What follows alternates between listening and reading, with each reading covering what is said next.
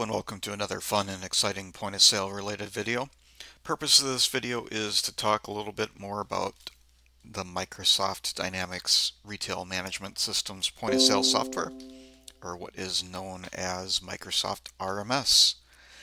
So people are asking, so end of life for Microsoft RMS was July 13th of 2021. Based on calls and emails and site visits with retailers, a lot of you are still using Microsoft RMS, even though official sales and support have ended. So I just want to clarify a couple of things. So first of all, I will show you right here that yes, RMS still runs, even though it's technically unsupported end of life. I can go in, I can select a customer, I can ring up a sale, and I can tender the sale. So that being said, obviously it still works. Things to keep in mind are Microsoft again ended everything. Sales, service, enhancement, support, etc.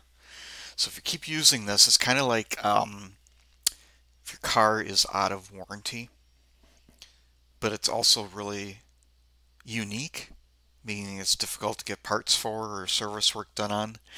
That's what's going to happen with RMS. So I really want to strongly encourage everyone to have a backup plan, because at some point you will need to replace Microsoft RMS. Something will happen. Whether it's a computer breaking or a new industry standard coming out that RMS won't comply with, your credit card company saying you can't use anything with RMS. Another example is like if you're using the various plugins for RMS, here it says right here on the right website that they have ended sales of their various plugins and add-ons for Microsoft RMS.